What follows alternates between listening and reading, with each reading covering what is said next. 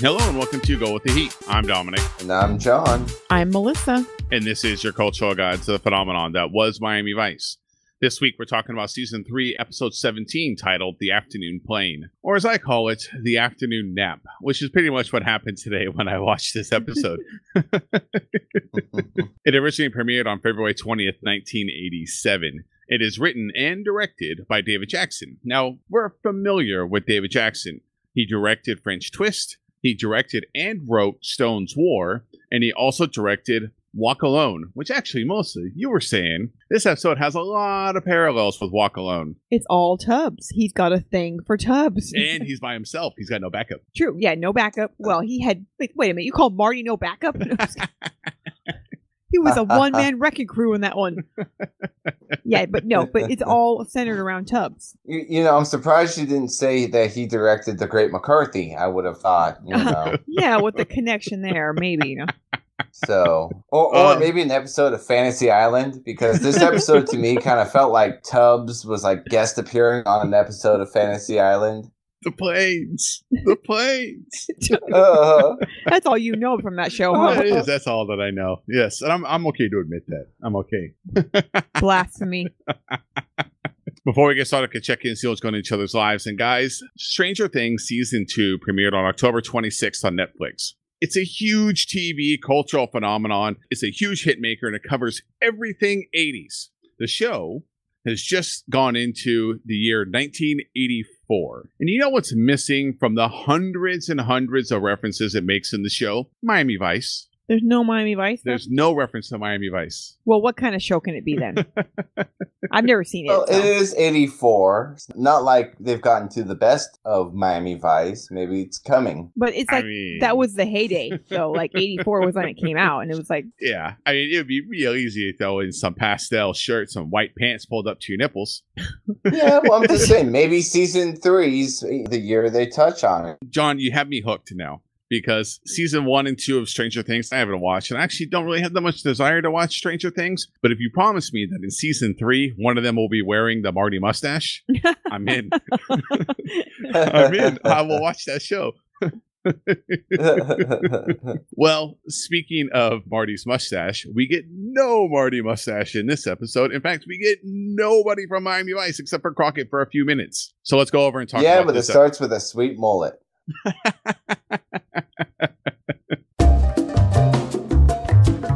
We open up at a wedding. It's like, is this a wedding to a mannequin? But no, it's just like the decoration that's there for the wedding is this mannequin with red lipstick on. I like how they tried to act like it was possibly Tubbs' wedding, right? In the very beginning, you know, saying the vows, and they just have him and that girl that I don't remember Vanessa, her name. I mean, Alicia. Yes. Yeah, but you're right. It does look like the get married because it looks like Tubbs is with his old, with a new woman, and he might be getting married, but he's not getting married. John, like I was saying, she looks an awful lot like Vanessa from an earlier episode. Am I wrong here? Well, you know, that's because she kind of is Vanessa. She's Maria McDonald, who played Vanessa in The Great McCarthy. And she also plays Alicia Austin in this episode. She's the only actress to ever play two of Tubbs' love interests, mostly because that's kind of weird. Maybe they dated or something. Maybe they really dated.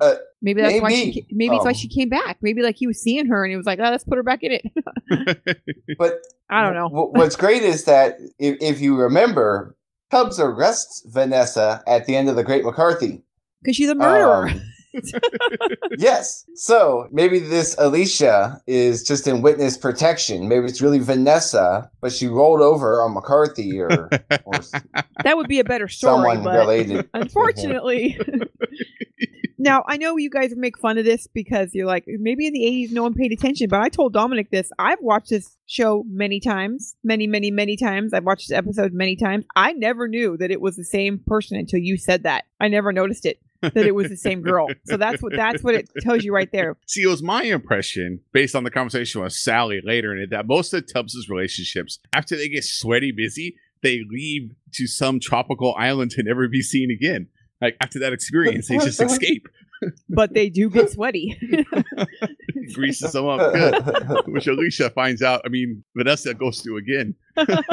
It might not be a good idea to invite the duo to a wedding. The last time they were at a wedding, it ended in gunfire. I mean, several people got shot last time.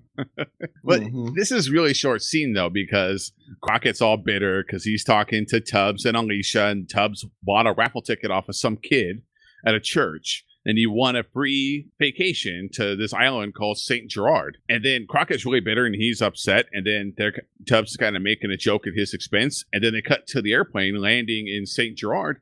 And that's the end of anyone else on the Miami Vice team in this episode. The rest of this is just Tubbs wandering around this little island. And we'd like to thank you for flying Bill's Discount Airlines.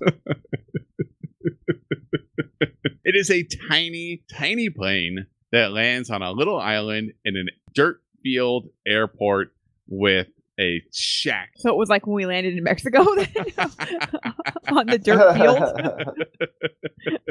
Immediately, I was like, Tubbs got hosed. This isn't a tropical island. This is like some one-horse dirt road shack place. And of course, as soon as Tubbs comes stepping off the airplane, there's someone standing in the airport. His name's Leon, and he's got a smirk on his face. And as soon as Tubbs sees him, he like stops dead in his tracks, looks at Leon, and there's this tension between them. He like freaks out as soon as he sees him. Yes. Because as we find out later, that Leon was supposed to get the chair after a murder case. Yeah, he was going to be put to death. And then he escaped on a parole. They never actually talk about how he got out. Parole. No, they don't actually ever talk about how he got out. He says he's paroled. And Tubbs insinuates that it must have been someone pretty powerful to pay off enough people to get him paroled. We find out later he really wasn't needed. Yes, but basically what we're supposed to infer later in the episode is that Calderone bribed people to get him off so that he could come there and, I don't know, make coffee for Calderone. So he could come there and be inept. Yes. That's about all he pretty much does. He hangs around the island for a while and then he doesn't do anything. So Tubbs is supposed to be here on vacation. That's what Alicia keeps reminding him, even after he freaks seeing someone who's a convicted murderer hiding out on this island, and they recognize each other. Leon also walks up and says, I know you didn't bring your gun because this is out of your jurisdiction. So I know I have you here with no guns because you're a good cop and you wouldn't bring it out of your jurisdiction. And then Leon says, I'm just here on vacation, just like you, Tubbs. And I might believe that, because the person playing Leon is Vincent D'Onofrio, and he might have just been there on vacation when they were filming it. It's like, hey, you want to be in this for a few minutes? Come on over here. And Vincent, obviously, from Full Metal Jacket, in '86, he played Private Gomer Pyle. So he was actually a pretty big part in that movie. That was kind of his breakout role. He starred for years on Law & Order's Criminal Intent from 2001 to 2011 as Detective Robert Gorin. I know him from the Netflix series, plays Wilson Fisk, the Kingpin, which he's just done a fantastic job doing. A few things you might not know about D'Onofrio. While performing in many NYU student productions, he also worked as a bouncer at the Hard Rock Cafe and a bodyguard for musician Robert Plant and Yul Brynner. Wow.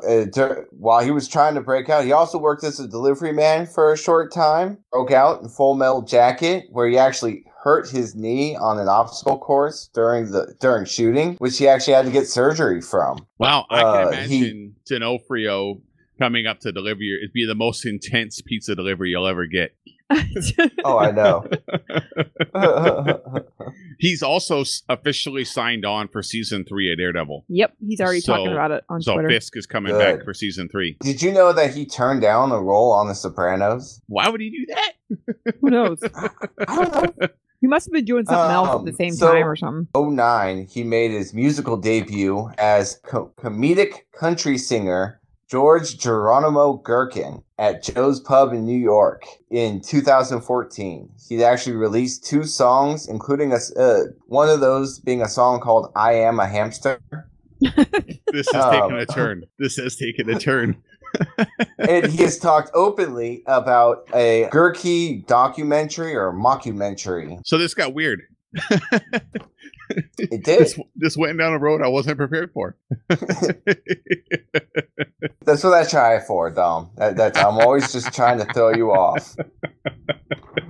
When we come back from the opening credits, we're back at the airport, and Tubbs again is telling Alicia about Leon, that he was scheduled to get killed by the state, but he feels like he should stop off at the police station and tell them that Leon is there. And Alicia's like, we're on vacation. Like, just let it slide. Just totally killing the vibe. Come on, Rico. Knock it off, man. You're there to sip mojitos and lay on the beach. So they get in the taxi, and of course, the police station is along the way. So they get out and go talk to the cops. And Tubbs is telling the police officer behind his desk, like, you should be interested in this. This is a convicted murderer. We need to report him to the States. And he's like, look, I'm really into eating this lunch, and your woman is really attractive. Let me smack my lips and look at her for a little while.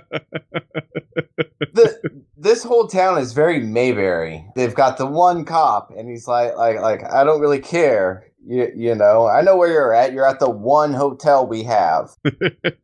And they don't have any phone systems or anything? They can't connect to the mainland. Everything has to be done by mail, which goes out on that one plane that comes in and out every day. Why would you live there? Like, why? Why would anyone want to live there? It's paradise. Wait, I got to rant on that later. Yeah, I know. Come back to that now. The officer also confirms don't believe in phones. Wi-Fi's not working. They don't even have cars. They only have that one stupid weird tractor taxi that drives you around. It looks like the duck boat in Seattle or something. They have more than that. Jump to the scene of Tubbs' horseback riding. This is my favorite scene in the entire series. Well, we find out that there's only one other officer. It's just this officer and one officer named Ruben. They've confirmed it'll take a couple days by mail. So then we go to the vacation montage, and this is what you're talking about, John. It's them having fun. Yes. The couple checks into the hotel, and then they go do vacation stuff, right, John? Yes. Tubbs horseback riding is now my new screensaver, by the way. They horseback ride down to the beach, and then they get off the horse and stand on the beach and spin around for 5 or 10 minutes. I don't know what the hell they're doing. We've never horseback ride. How come we have never done that? Because I'm afraid of horses, and you know that. Fine, goat. After they spin around for a little bit, Tubbs and, I keep wanting to call her Vanessa, Alicia, start licking each other. Vanessa. They start licking each other's fingers. They go back to the hotel. Tubbs starts giving a creepy back massage, and then it turns into sweaty Tubbs sex scene. And it is gross. Yep. I'm sorry. She slips right off him at one point. It just falls right out of the bed. I mean, right away, right to the sex scene, he's already all sweaty. Like, they haven't done anything. Yeah, was Tropical Island the best choice? Maybe they should have just gone skiing or something. Yeah, I know. The next morning, Tubbs wakes up early, goes out onto the veranda, and he sees a boy running across the golf course. And he has his vision back. Like, that's that little punk that sold me the tickets to come to this island. There can't be two of those boys. No shit, Tubbs. No, there can't be two of these Tubbs boys. Was hoodwinked. They fooled him. Can we say that at this point, after I've watched this episode multiple times, the first time I watched this episode, that I totally thought that was going to be his kid, even though I know chronologically it couldn't work. Like, the kid's too old. But I was like, maybe that's his kid. Maybe they mature faster on this island. He's now 5. Exactly. But no, my hopes were dashed. Tubbs goes running downstairs and he sees the kid talking to the clerk. The kid is saying that Xavier Calderone is there, and he runs off where Tubbs can catch him. So then Tubbs goes over and just grabs the clerk by the shirt collar and holds a knife to his neck. And to find out that Xavier Calderone is Orlando's cousin, Orlando Calderone. So I know we mentioned this already last week, but this is a Calderone story, and the last Calderone story. For how disappointing this episode kind of gets to at the end here. Like, this is it for Calderones, which is some of the best stuff this is all the best stuff from season 1, essentially. And no kid. now we know that Calderone's cousin's in town. And now we know Orlando's coming to town. So Tubbs now knows that it's a trap. So he runs up to tell Vanessa, Vanessa, Felicia. Let's just call her goes up Felicia. to tell the woman in his room that someone might be there to try and kill him. And she's not that upset about it. Is it just me or no? Well, first we see that Tubbs is like, hey, baby, there's all this stuff I never told you. By I was the in way, another relationship. I had a kid. I killed her dad. They have a lot of history with the Calderones. And she's like, there's a lot of backstory here that you're not telling me about. also, can we talk about how he never calls the girl that died by her name? He's like, and he killed my woman. Like, what's her name? Do you remember her name? Her name was Vanessa. Yeah, exactly. When Tubbs says it, does it sound more crazy? Like when he goes through all that? So yeah, I killed his dad, and then he killed my woman, and killed so I tried to kill him. It's a pretty deep history that he has with the Calderones, which is also interesting that they decided to single out Tubbs specifically than more people on the This is just an 11 episode of Maury Povich. Well, they singled him out because he had the kid with her. That's why he singled him out. He's the one who actually, it's his fault, right? Fault the dad died. If he would have just stopped sleeping with the daughter. But as far as I remember in Crockett's the one that shot him. Demise Part 2, that Crockett's actually the one that shot and killed Esteban. Did Crockett sleep with the sister and get her pregnant? No, because Crockett, he kept it in his pants that time. Unlike Sweaty Tubbs. That time was the I key said that time. Hey, Crockett's never slept with a suspect. We're going to come back to that. No, he hasn't. He's never slept with a suspect. Yeah. He slept with the girl who's addicted to drugs, but she wasn't a suspect at the time. In Stone's War, he's sleeping with a woman that ends up being a suspect. She's not a suspect at the time. True. So yeah, John, you're right. Now we know Xavier's in town. Orlando's coming. This is all a setup just to get Tubbs there. That way they can kill him. So now Alicia and Tubbs are in frantic mode to try and get off this island. They head over to the airport. It's just this shack. So I don't know what Tubbs is going to find out there. And that's when we get confirmation. There's only one airplane a day. They can't reach, the radio can't reach anyone else.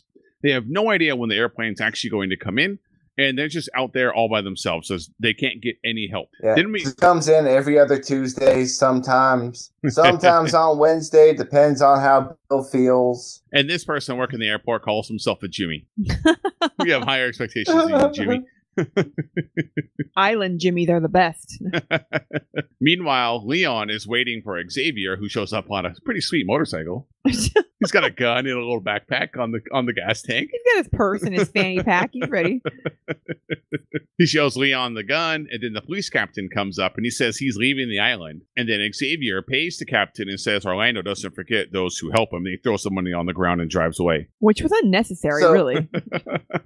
He did what you wanted him to do. It really was. If you've ever seen a Western, this is like unfolding just like a Western. The sheriff's like, I've had enough. I'm out of town. The Calderone gang is riding in, and they're going to kill any of us law folk. So he takes off, and then it's up to a reluctant outsider to save the day. You are so right.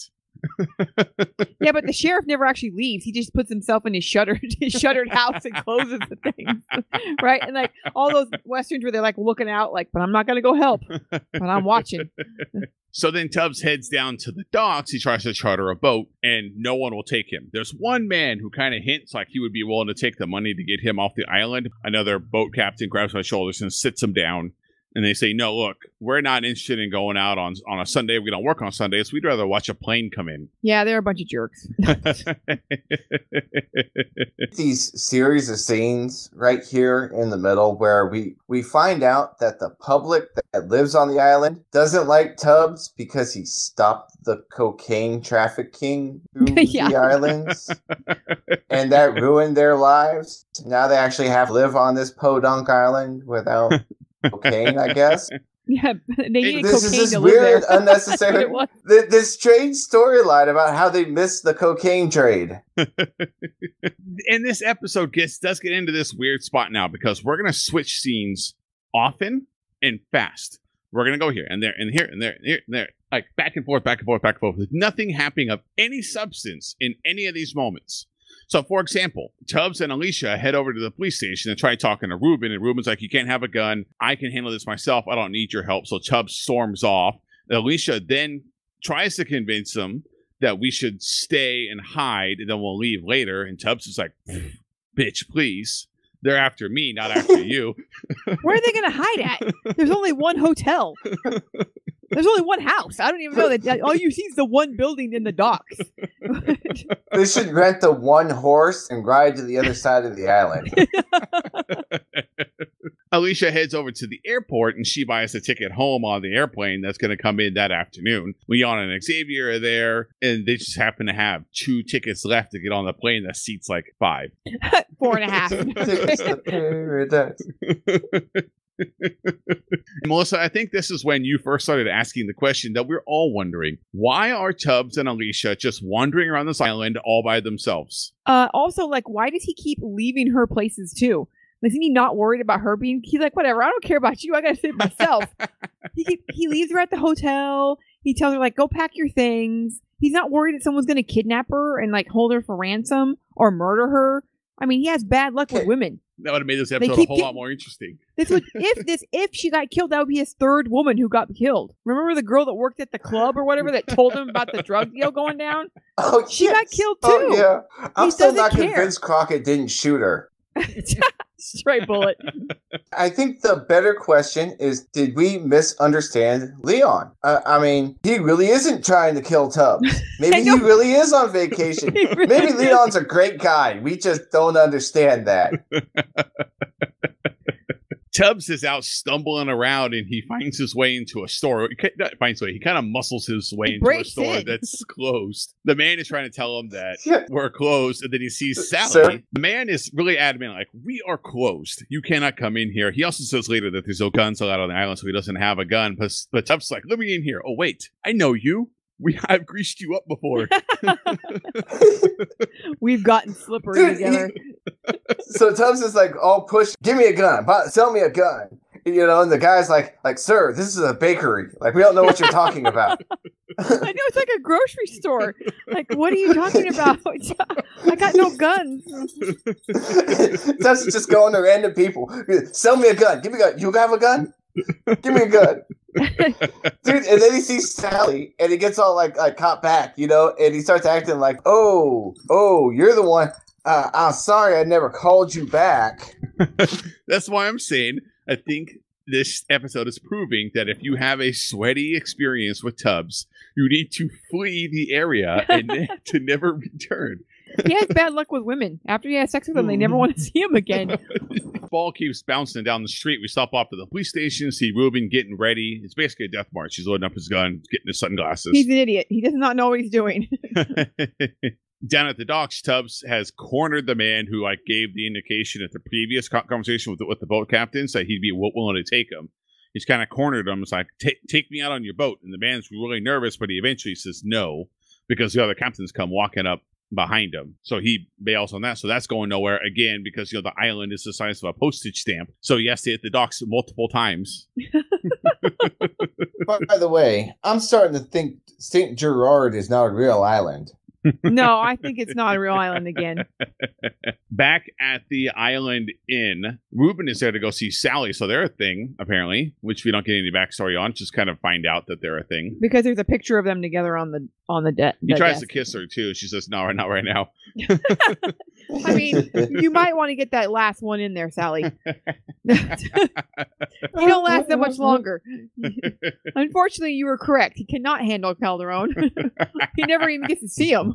You gotta give him though. He's got a lot of pep, you know. He's like trying to tell her, like, people are gonna like me if I kill Calderone. He's got a lot of drive. He's pretty zippy. But he literally says, then maybe this island will show me some respect if I take care of the Calderones. Well, he doesn't get that respect. And she's like, no, you can't do it because it takes a bigger man to do it. And Tubbs can do it because he's a New York cop. Not because he's a Miami cop, but he's maybe the only man who can do it because he's a New York cop. Ouch, Crockett. His whole plan, by the way, Ruben's whole plan is to kill Xavier and Leon before Orlando shows up, and then he can take care of just Orlando on his own. Arrest them, kill them, whatever it is, he's just going to take care of them before Orlando comes in. So it's still 2 against 1. Ruben leaves, Alicia shows up, and then so does Tubbs. Alicia got the plane ticket. She's like, we'll just stay here, and then we'll leave together. And Tubbs immediately asks, what room is Sally in? Yeah, it doesn't even tell her who the hell Sally is. And he just goes up and talks to her. What's weird is that eventually they meet, and Vanessa and Sally become like best friends. Chilling together in the airport lounge. Vanessa just walks into Sally's room. She doesn't even like knock or anything. And she's like, oh, so you're like... Is it just me, or is Sally like the older version of Vanessa? She looks just like her. I love that we're interchanging Vanessa and Alicia. Whatever. I was going to say, I love how I've gotten everyone to call her Nessa now, because I just keep referring to her as just Vanessa. like switching around all the time. Like... Yeah, exactly. Tubbs goes in to talk to Sally, and they iron out some differences. You know, things were a little rough when they broke up. And then she drops. He tells her that Orlando's a super chump. Yeah. And then she drops that the reason why she left New York is because Esteban Calderone, the dad, paid for her to move to St. Gerard. Because they were doing it. What? I'm just saying, that's what that was getting to. Because she was going to die in New York. She would have died if she stayed in New York. Yeah. So what was that supposed to mean? Was Tubbs going to kill her? With all that sweaty sex she had to have with Tubbs. But he wasn't going Tubbs. to protect her. True. I mean, yeah, he can't protect anybody. Tubbs is backed into a corner. The only person he can trust is Sally. And he's like, so do you have a gun? No. Okay, who can help me here? She says, the only person on the island is going to be Ruben. And he's off to go kill Leon and Xavier. So you better hurry up and go get him. He's like, that's not going to work. She goes, I know, but he already left anyway. What do you want me to say? And we find out real fast that when Ruben shows up at the airport, he says, you guys just drop your guns. And they got Leon and Xavier have 2 automatic guns. Ruben has this little 6-shooter on his hip. He's like, y'all better set your guns down. And they just heard and kill him. And it was the end of the stupidest plan in the history of plans. And the worst part is that Tubbs just watches from the bushes. Like, he watches him get killed. Like, did you give him a warning? He's just watching like, this is never going to work. Yeah, that's what I'm saying. Like, make a signal or something. Like, hey, you're stupid. This isn't going to work. I think Tubbs was sort of hoping, like, maybe he'll do it for me. That was never going to happen. Like, announces it. Hey, I'm going to shoot you guys. So we go back to the Island Inn, and the clerk is talking to Alicia, who's just like hanging out in the lobby. Pacing around. She's pacing. Mm-hmm. That's when the clerk says the story about how Calderone's used to bring money to this island. And then since Tubbs killed Esteban, there's been no money coming to this island anymore. And then Alicia says, like, rolling her eyes, like, yeah, it's so bad here in paradise. Vanessa. And this is my rant moment. All right. And this is pervasive through this show and other shows and other things in real life, too. So you have to bear with me here for a minute. No, it grinds my gears. Is that when people are insinuating that because you live on a tropical island, you live in quote unquote paradise. They really poor with no connection to the mainland. They got no money, nowhere. Everyone lives in the hotel. They got nothing. How is this paradise that you live here? Maybe the drug money on that little tiny island was good. And no matter how paradise this little tiny tropical island is, they got nothing. No radio, no TV. There's only one plane that seats 5 people that can get you off the island. Like if something bad happens, you got to swim for it. How is this paradise? Yeah, exactly. I mean, it has probably been so long since they've done any good cocaine. Like, it is just insane, you know. I mean, that's people used to pay for stuff on the island in just cocaine. That was like currency to them. It's all gone, all because of Tubbs. Tubbs couldn't keep it in his pants, his sweaty pants. Then Alicia just goes upstairs and barges in on Sally, and this is when Sally drops some truth bombs on Alicia, where hey. Buying the tickets and stuff was all a ruse just to get you to go away so that he can have his shootout at the OK Corral with the Calderones. So he knows that you're out of the way, so you're not. And not to keep you safe. He just doesn't really want you in his hair. By the way, did you get sweaty with him? Because that's the end of that.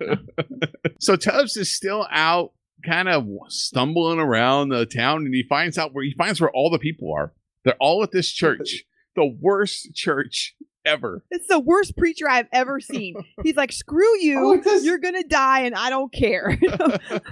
We're not going to help you. It's not the preacher it's the guy in the audience. Well, he's not wrong though, that old man. He's like, they're a bunch of cowards. They're never going to do anything. Cowards, everybody. they just kick him out. They blame him for the murders. They blame him for everything. And like, you just have to leave. No one's going to help you. Like, man, wow. It's a harsh. Wow. Granted, Dominic, all 10 people that live there are probably pretty scared that this guy's going to show up and shoot up their island. So, I mean, you know. So now the episode's going to pick up even faster than on the scene changes. So I'm just calling them quickies now. This runs into Xavier at the bar, who had run out of drinks at the airport. There's just some awkwardness between them. Tubbs then runs into the sympathetic boat captain, who overhears the plans that they were going to kill Tubbs, and he just shows up and hands him a gun. That happens a little bit later, just kind of putting those two together. The women show up first at the airport. They taxi out there. Leon and Xavier are just there hanging out, waiting for the plane to come in. They're going to oversee the ladies as they hang out in the airport break room. They're girlfriends of present and past. Yeah, they're besties now, hanging out, going shopping, waiting for Tubbs to get shot. The plane finally radios in. It's approaching. At the police station, Tubbs finds that it's locked and he can't get in, but that's when the boat captain shows up and gives him that huge shotgun. And then there's this really weird scene with Tubbs standing like you're saying, John, in a Western movie. He's standing on the lawn of the Island Inn, and he's loading up his shotgun, and it's zooming in multiple times on Tubbs as he's standing out there. He's just waiting to be killed. Doing this thing to music in the scenes where you get this little like flute playing, only it's not like a Western. Flute's playing like a Bruce Lee movie or something, which is very distracting. So let's just skip all of this in between nonsense and just go to the airport for the end scene here. Plane lands. Orlando gets off. He harasses the two ladies for a little bit, threatens to shoot Alicia, and then leaves. Leon, Orlando, and Xavier then walk to the Island Inn. Well, yeah, it's right there. You don't even need to take the taxi. This is when Tubbs decides to do the old rock on the gas pedal trick. You know, you put a rock on the gas pedal. That way, if someone starts the truck, it just starts going. So if someone started that truck at any point in the next 5 minutes, like, they'd be in trouble. Well, Tubbs is ready. He set that up. He's got his gun. Instead of starting the truck, he just pushes it, puts it in gear and pushes it, gets over to the police station, shoots and kills Xavier, but Orlando and Leon stop him from being able to get Xavier's gun. At the airport, Alicia hears the gunfire. She takes off to go help her man, and she does get to Xavier and grabs his gun. While Tubbs is out running around, after he jumps off the roof of the police station, which, by the way, in real life, he really hurt his ankle when he did that. You could tell. Yeah, it hurt bad. You could tell. Tubbs is taking heavy fire. Alicia sneaks around the Island Inn and actually shoots and kills Leon as he's running by. Because he's a terrible henchman. And because Vanessa has experience murdering people.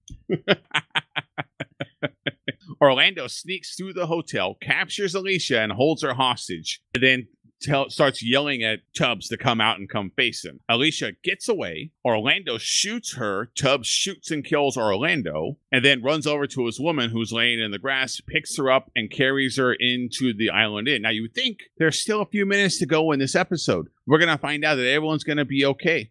But no, freeze frame as he's carrying Alicia into the hotel, episode over. Who knows what happens to her? Who knows how he really gets off the island? Who knows how the people of the town respond to him in this whole shootout? All kinds of questions left at the end of this episode. They're going to make him sheriff.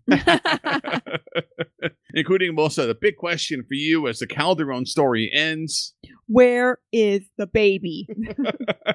The whole Calderone family is dead now. Who's got Tubbs Jr.? Who's got Tubbs Jr.? Who's got him? Didn't the last thing we saw at the last time we met the Calderones, didn't they still have Tubbs Jr., Orlando? Yeah, they got him away. They took the baby out of the car before the car blew up. He said, you take him to the house or something, or you take him away. He had the baby. So Rico Jr. So now the only people who knew where Rico Jr. were are now all dead. So was he living with some nanny somewhere now? Who raised him? I need to know. I was so disappointed in that. I thought for sure when I first watched the episode, I'm like, oh, good, they're going to find out. No. Let's just go back and think about this scheme that Orlando Calderone had. I'm going to forge a raffle in Miami to get Tubbs to an island where I will make him wait on an island uncomfortably. Guy from his past that he put in jail. This girlfriend of his that I banged once. And then in 3 days, I'm going to show up. We're going do a showdown, OK Corral style. This is his scheme. I know, John. I think the only way it would have been worse is if they tried to drop an anvil on him at some point. I know, John. This is the exact problem I had with this episode. I'm gonna do the same thing on my final thoughts to cover. Like, it would have been more exciting. Like, they're trying to hunt Tubbs while he's on the island before Orlando shows up. I don't know, something like that. Instead of just letting him stumble around. He needed to get some exercise, okay? It's gonna let him stew. Hell yeah, he's got an ex-girlfriend there. I bet you he's getting tortured. When we show up there in 3 days, we're gonna get him. Before we get there, let's go talk about this episode's music. Unfortunately, John doesn't look too bright in the choice that was for this episode, but let's go talk about it. All right, John, normally we get an amazing music selection in the episode, and you always give us this deep rundown on the fantastic 80s bands and the legends from the 60s and 70s that end up in an episode of Miami Vice. But this week, it's something quite different. We get one song by Laz Neto. Yeah, he's a professional musician and songwriter. He's actually been around since the 70s. Work he did with with Ben King and the Drifters before he'd eventually do 2 albums. I guess one bonus is that he's had songs covered by like Shaka Khan and Joe Walsh and Rick James. I mean, that's an accomplishment. He's also recorded on 35 different albums, so that's pretty good. I mean, that's a lot of freaking albums. Yeah, he stays busy. He stays busy. At 17, he was playing guitar on tour with Benny King. Benny King's famous for the song Stand By Me, as well as a number of other hits. He would then leave and join a band called Moon. And they would be signed by CBS Records. They would do 2 albums. They would be semi-popular. And then Moon would break up, and he would become the house guitarist for Imagination Records. He would leave that job after being recruited by former Moon drummer Luigi Salvoni to form a new band called Sniff in the Tears. Yes, Sniff in the Tears. So the band itself was inspired by old demos from Moon. They would also release 2 albums, but during touring of the second album, Laz would break his arm after a motorbike accident. All these musicians seem to have reasons why they're losing money and not going on tour because they hurt themselves riding some sort of motorized vehicle. Car accidents, motorcycle accidents. Yeah, so just FYI, if you're in a band, don't get a motorcycle. It's not cool. Couldn't play for 6 months. We spent that time writing songs, which would inspire him to go out and start his solo career. His first album in 86, critically acclaimed actually. So in 87, looking to do his third album, he decided he wanted to build a record studio at his house to record the album. He started going around to record companies and they all told him, "You're crazy. We're not going to pay for you to put a studio in your house. Like, that's nuts. Who do you think you are, Robert Plant?" Eventually, he would find someone, that someone being Gene Simmons from Kiss. Turns out, RCA would be financing Gene Simmons to fund his own label. He would agree to pay for the studio and make the next album with Laz. And what's great is at this point, I am reading from a biography written by Laz Neto himself. It might be a little skewed in his way, but this is one of my favorite things in this whole article is he talks about how he didn't realize how difficult construction can be, and after many delays and 8 months and 3 contractors later, he had a studio where he recorded an album. He would have to remix and then remix the remixes and then remix the remixes, and it would never get released. RCA BGM would pull Gene's money in 1990. That was kind of the end of his solo career. He would open his studio up to other artists and actually record a little bit himself until his wife would leave him and take his kid, which would send him spiraling. He would take a 2-year break from music, actually turned into a 10-year drought. So then he basically got a fresh start as a TV and movie composer. According to this biography that he wrote, he is still composing, he is still touring and releasing music. Right? Well, Google found me one Lawrence T. Neto, a hypnotherapist an NLP practitioner in Brighton, England, who looks suspiciously a lot like Loz Netto, like almost to the T. And it turns out for £65 for the first hour and a half, you can get hypnotherapy, and then it's only £60 for each additional hour. So, there's your music. John, I totally thought you said hippotherapy. So at the first I was like, what the hell is hippotherapy? The twists and turns of the music segment. From being 17 years old and on tour to ending in hypnotherapy. Well, let's go give our final thoughts on this episode. Because like I mentioned earlier, this may not have been the most exciting episode, and we are hoping to get more answers from the Calderone storyline. I don't know where I'm going with this. I don't think there's a good ending to this. Let's go give our final thoughts. All right, I'm going to kick off. Just keep it real short because, John, I know you're going to cover a lot of the same stuff that I have a problem with on this episode. This episode could have been fantastic because they're on this island. Leon and Xavier could have been hunting Tubbs and Alicia as they tried to escape the island. There could have been shootouts and explosions and boats being attacked and Alicia being taken hostage and Tubbs breaking in and getting her out all before Orlando shows up, and then a big shootout at the airport where then Tubbs and Sally and Alicia all escape in the airplane at the last minute. The whole setup was here. There was a great story arc here, but instead we got this really boring episode of him just walking around. Like what you were saying, John, at the end, it would have been a lot easier if Leon and Xavier just would have captured those two and held them at gunpoint until Orlando showed up and then killed him, and then the episode was over. But instead, they just let them like free range, like they're going to hunt them for sport later in the episode or something. So I don't know. John, I know you have a lot of the same thoughts. So what are your final thoughts on this episode? This is the worst scheme alive. I mean, like, it's a fun episode with Tubbs. Raffle ticket, goes to an island, and there's like all these possibilities. There's a guy there he put on death row. There's an ex-girlfriend, and like this, there's all of these different areas that you felt like Vice wanted to go in. But then it feels like that it's almost like they set all this stuff up and then forgot to pull the trigger on any of it. Think about the scheme. Think about everything Orlando Calderone had to go through putting this thing together. He had to take one of the kids off the island and ship him to Miami to sell raffle tickets. Okay.